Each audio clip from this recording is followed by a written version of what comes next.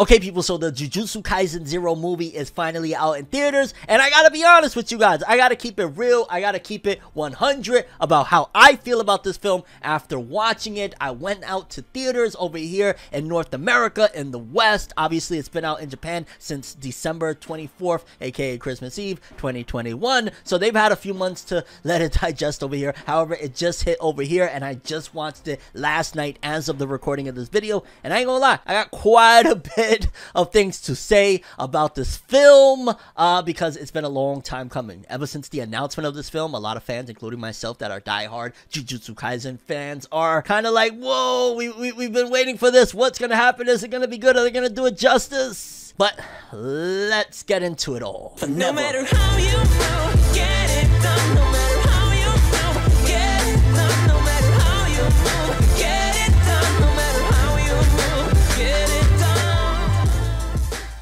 Okay, people, so in case you don't know the history behind Jujutsu Kaisen 0, this film, I'll give you a little bit of a backstory. For starters, Jujutsu Kaisen 0's film initially started as not even Jujutsu Kaisen. Initially, the story was titled something else entirely, and it was actually serialized in Jump Square, not Shonen Jump magazine. However, after, I want to say it was 4 chapters, if I'm not mistaken, ultimately the series wrapped up and would later on resurface as a full-on serialized version in Weekly Shonen Jump magazine. But one of the key elements about that initial run of manga is the fact that the author, when they re-serialized it in Weekly Shonen Jump, they decided to keep it somewhat canonical and connected with their original draft version of the story, and basically made it that was earlier in the story, essentially a prequel. One thing led to another. Jujutsu Kaisen popped off after that excellent season 1 done by MAPPA Studios, and here we are. They decided to adapt the Jujutsu Kaisen prequel series, Jujutsu Kaisen 0,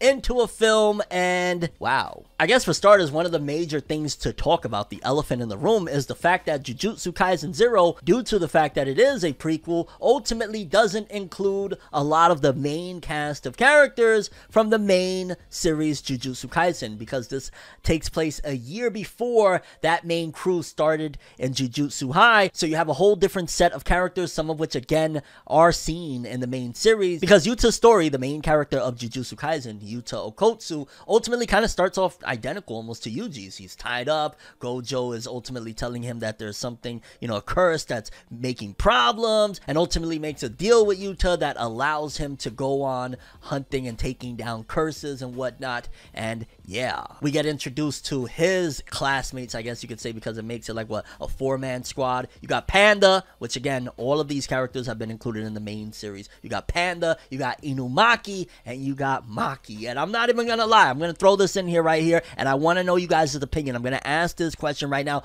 Please answer truthfully, and if you want to get really descriptive, I'm gonna be reading these comments, fam. Let me know, give me the details. In terms of comparing as far as overall package, which trio or which group in general do you prefer more? The one that we have in Jujutsu Kaisen of Kugisaki Nobara, Fushiguro Megami, and Itadori Yuji, or these guys of Inumaki, Maki, and Panda? Because I'm not even gonna lie, as I'm watching the film, I'm thinking to myself in the movie theaters, I wish that they were the MCs. I wish that this never got, not canceled, I don't know what exactly happened, but I wish it never got transferred from Jump Square to Jump, because yeah, these guys are awesome. Like, yo, it's such a different twist, because honestly, you could always just look at it, and first of all, there's going to be the Naruto comparisons. I mean, for crying out loud, my niece and nephew was like, hey, there's some elements of Naruto. It kind of reminds me a little bit of it in certain regards. The 3-man squad. Gojo, of course, is going to get those Kakashi comparisons,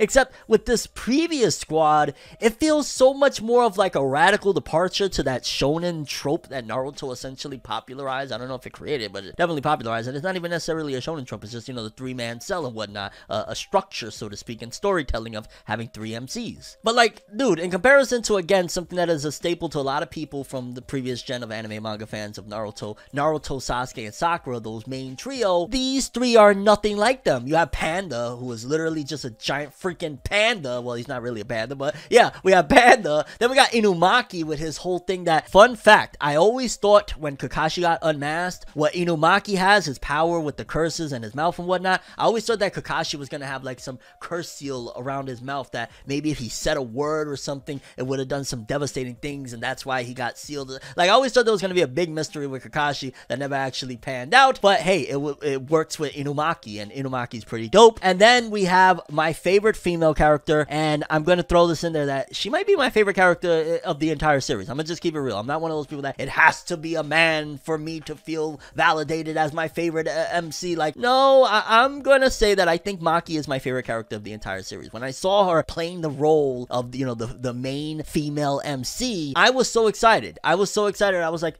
I love Maki. I love Maki. And again, in comparison to that trio, trope, so to speak, that Naruto has, I don't want to say again created, but more so popularized, at the very least over here in the West, they just go a different direction in all ways. They really mix it up and whatnot, in comparison to, like, you know, the trio from the original series. While I love them to death too, don't get me wrong, you ain't gonna talk dirty about my Nobara Kugisaki or, you know, Megami been beasting lately. And don't forget about Sukuna inside of Itadori. That's really awesome as well. But in comparison, like, I like Maki more than Nobara. I like Yuta way more than I like Itadori. And Panda and Megami is so hard to compare because they're totally different type of characters and shit like that. Just in general, the previous squad were freaking awesome. I kept finding myself thinking and wishing that these were more prevalent in the main series. Thankfully, Gege Akutami does an incredible job of incorporating them as, you know, some side characters that get a lot of shine. But yeah, seeing them here honestly was really awesome. I don't want to go too much into the art and animation. All I will say is that MAPPA did a really awesome job. I will say that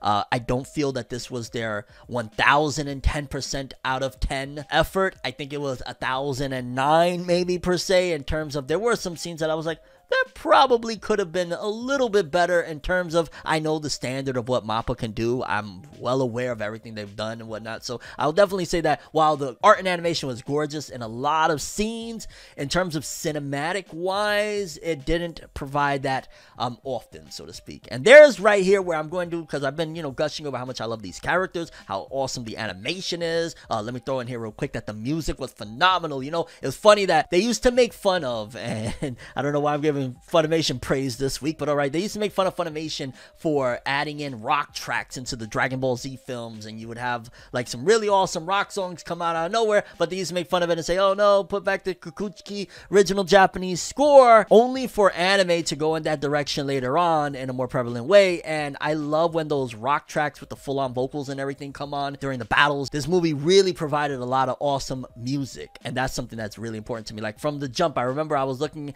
quickly, I looked at my nephew when the music started in the very beginning. I forget what scene it was, but I just looked at him and said, the music is so good already. And that's very big coming from me because I'm a very, very big music head. And let's talk about a little bit more of this whole plot, going back to Yuta, because in case you don't know the synopsis of this whole thing, main character Yuto Kotsu essentially had a tragedy happen with a childhood friend known as Rika, where she ultimately passed away. And again, like I said, you know, the whole thing of him getting tied up by Gojo, because essentially he starts being haunted by this curse that is essentially Rika herself. She seemingly is moving around the world as a curse and continuing to hurt people around Yuta, which he's trying to use Jujutsu High to eventually get rid of this curse from being around him, because everybody around him is getting hurt. A lot of people are getting destroyed because of this curse. While on the flip side of things, you have the main villain that was also seen in the main series, Suguru Geto, ultimately moving forward with trying to do dastardly deeds and destroy Jujutsu High with his sorcery.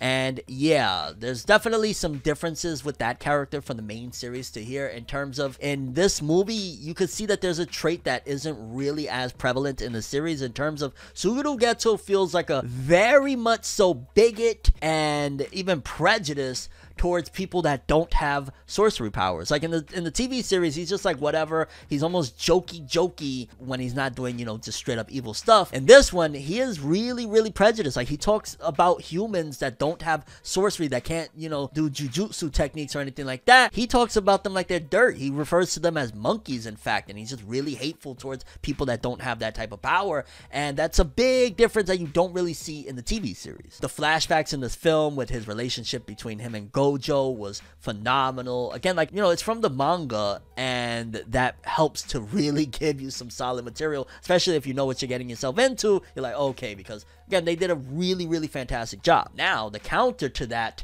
of, hey, it's from the manga is the fact that, hey, it's from the manga, and realistically, it was a few chapters of a series that got wrapped up and re-serialized. Ultimately, it doesn't lend itself often to feel cinematic. A lot of the times, I'll be honest with you, it felt like it was a bunch of really awesome, amazing episodes kind of stitched together, and less of feeling like, hey, this is supposed to be a film. Because again, in, you know, its inception, it wasn't supposed to be a film. It was a weekly Shonen Jump manga that was essentially wrapped up early. I would throw the argument here that this film feels like it could be a starter kit of shonen battle series to anybody in the world that doesn't know about it and want to get into the world of anime. I felt that very strongly after watching this film, that it gives you all of the basic premise of a early shonen manga, shonen anime arc. You get, you know, the main character introductions, the trio, the sensei, the threats, the new capabilities, the techniques. Admittedly, they did, you know, rush through maybe some stuff, because it definitely felt like at times like this character could have a little bit more depth. So that's the downsides in terms of, yeah, it honestly felt like a starter kit film. Like, bring this film and show this to anybody that may be interested in anime, and they may get into anime. Because I'll give you even more of an idea of how I feel about this film, in terms of, I feel like you could watch this film, and of course it's going to be a different experience, but you'll get somewhat of the same type of, not necessarily satisfaction, but maybe enjoyment, and potentially somewhat of the experience of watching from the beginning of Naruto to the end of the Orochimaru Konoha invasion. Like, that's pretty much, for the most part, what this movie essentially covers, if you really think about it. And that's great. Like that's some of the most classic stuff of all time. And of course, I'm not saying that it copies it. I'm just saying that that's the parameters of what the most part this movie provides, which again feels like a starter kit shonen, but in an amazing way, because it looks amazing and it's awesome. It's Jujutsu Kaisen. お前は殺さなきゃいけないんだ And with all that being said, in terms of should you watch it, well, I've watched quite a few anime films back in my day. Some of the more recent ones that I've seen that comes to memory off rip was one of the latest My Hero Academia films, the third film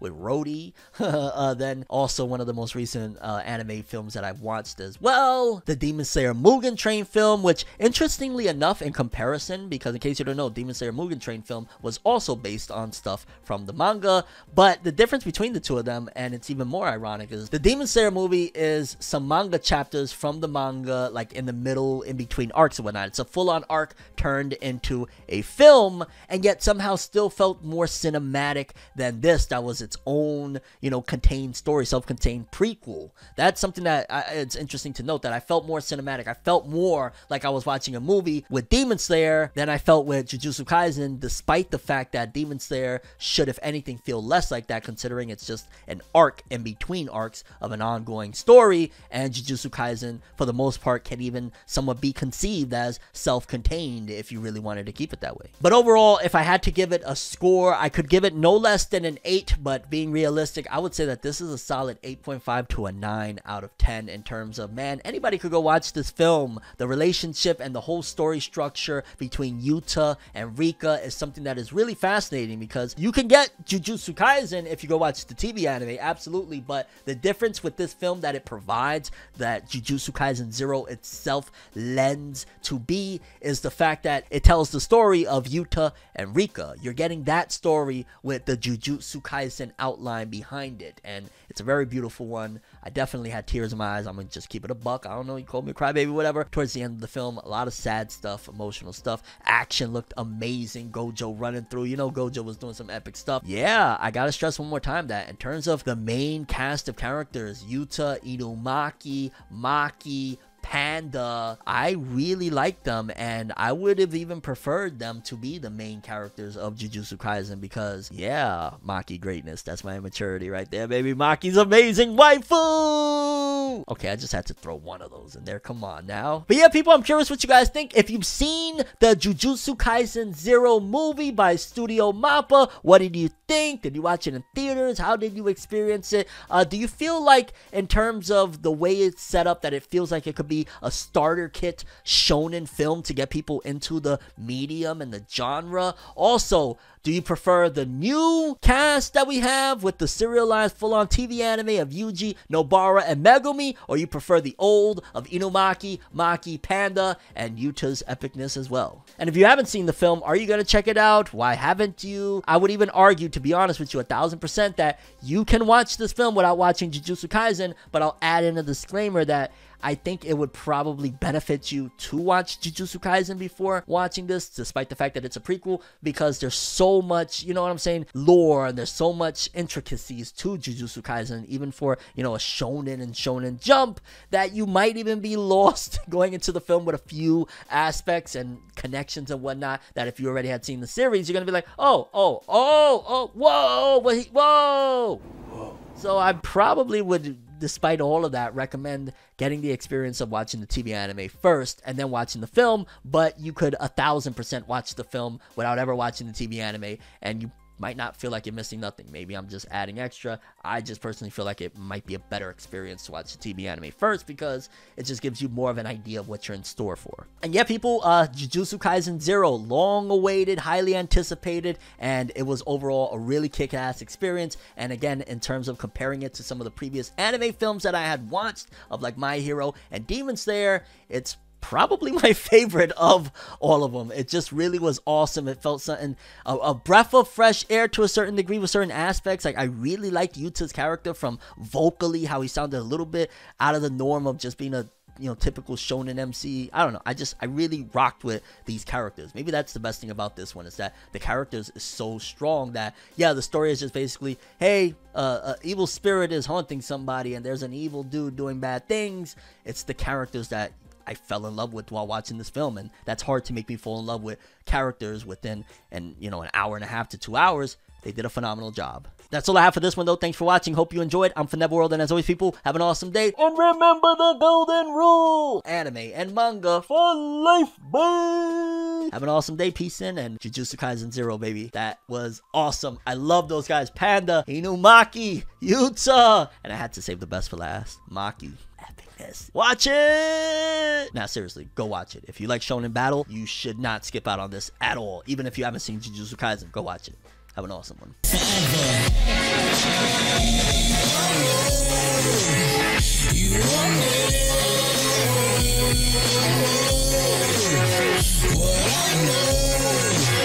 So just go to find